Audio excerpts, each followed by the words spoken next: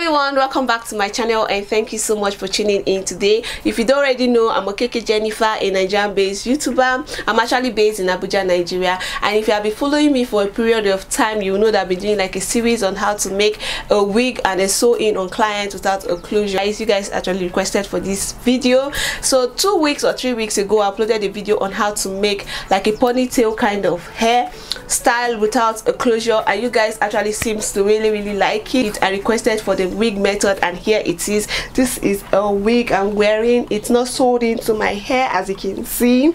My hair is actually rough. I don't want to like show you guys. So it's not sewed into my hair, it's a wig.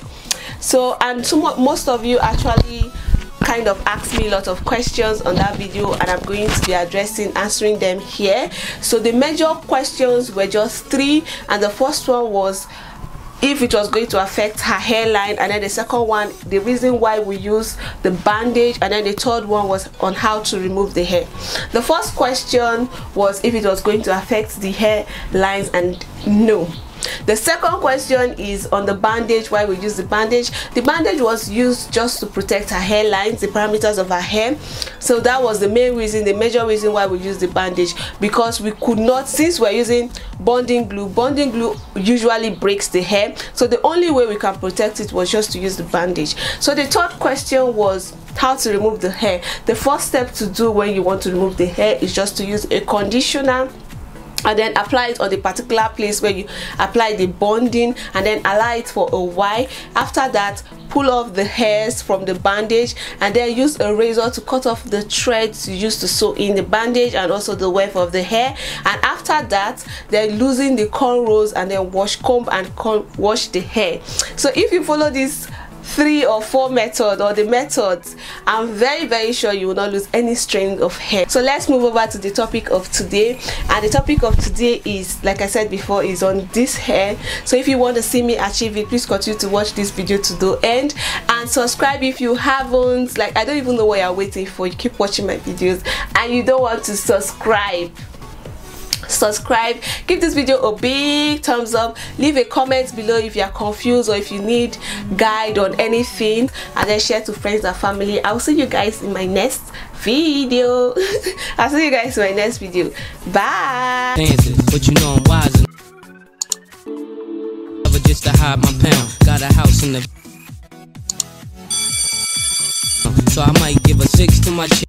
Okay, the first thing you need is a mannequin stand, wig cap, T-pins, needle, thread. This is the hair I'm using, and it's a synthetic hair expression product called Rose Deep, and I'm using only 1 pack. For this method, we'll start stitching from the back, and I'm not going to be doing the turnover method. We'll do the cutting method. So yeah, I'm just using T-pins to secure it on where I'm going to be sewing it, and I'm sewing only 1 weft because I really want it to lay very flat. Just start sewing like so. You guys already know the sewing method, so I won't stretch much on that.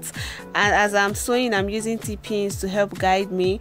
We'll leave the link in the description box on how to sew a wig, very detailed, in case if you are interested, or in case you haven't seen my previous videos. We'll leave the link of all of them. They are more detailed than this one, and so that you won't get confused.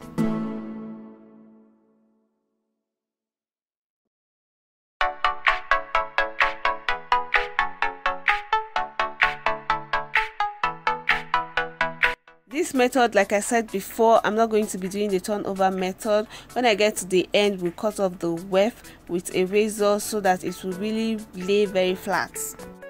Then we'll place the weft on the next line and then secure it with T-pins, and then continue sewing until I get to the middle part of the wig. Now here is a trick. For this method, I'm avoiding the parameters of the edge of the wig cap. I'm not sewing it on the elastic band, and which is going to serve as a guide on where to apply or where to place the afro bead, that's the short hair. So in the other video we use bandage to do that part, but in this video the bands are going to serve as a guide. I hope you understand, but if you don't, please check or watch the previous video on how to do this style.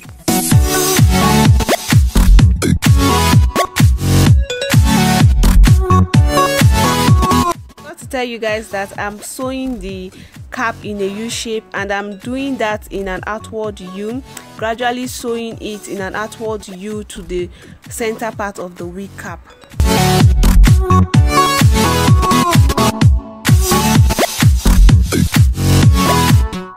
For the middle part of the wig, we just start sewing the U shape inwards, just like the way you sew in a frontal wig. Same method, inwards until you get to the front part. Reason is because of the closing, so that it will lay very flat in front.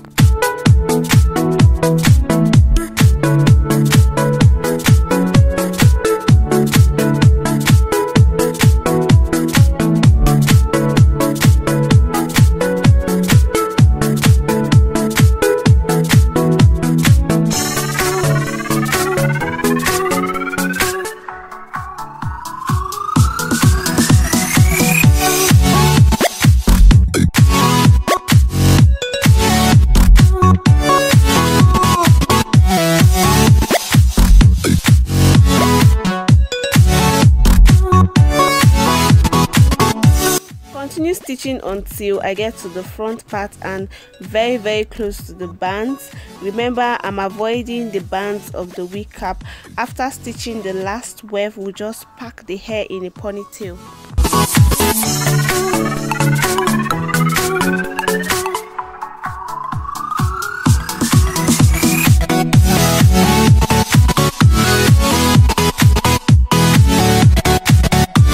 For the front part, we'll take the Afrobeat, which is the short hair, and divide it into 2 waves because it's actually doubled and most human hair comes in double waves.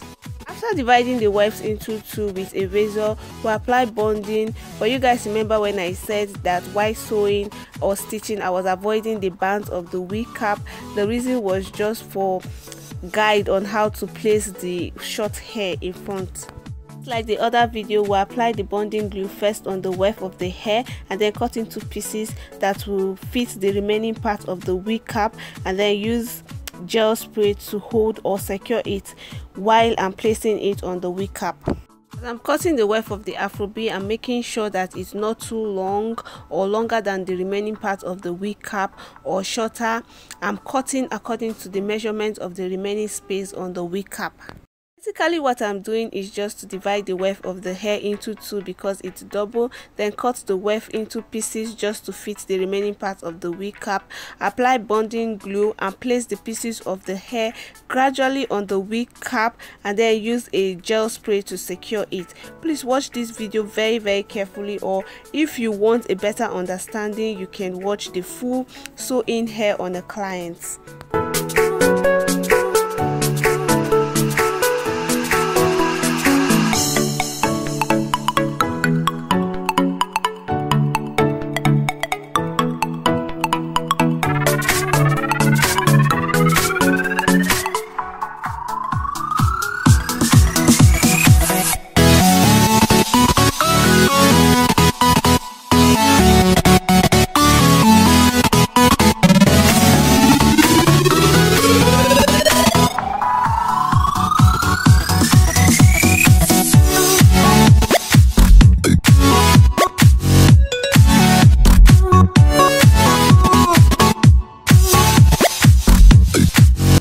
Notice the way I place the right side is actually different from the way I'm placing the left side.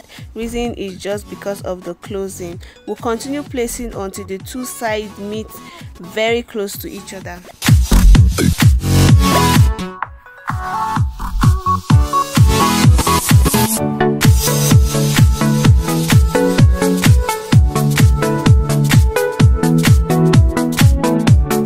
The space is becoming very tight. Instead of placing the weft vertically, we just place it in almost like a semicircle, spray and press it down. Don't know if you understand what I mean. Reason is just because of the closing, so that the closing will look like a cycle, and when it's closed like a cycle, it will look almost invisible. Please watch the video very carefully for a better knowledge.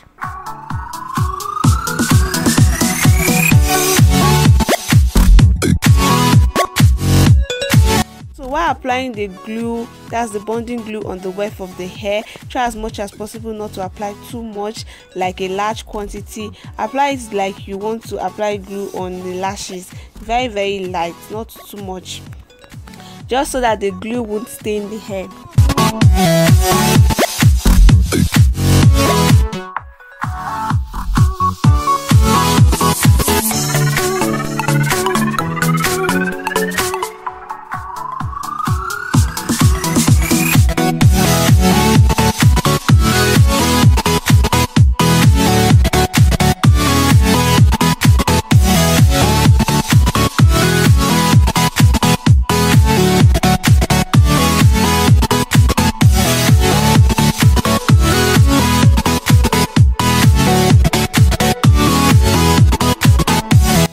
Final look. Thank you so much for watching this video today, and please don't forget to share to friends and family, like the video and leave a comment. Stay blessed.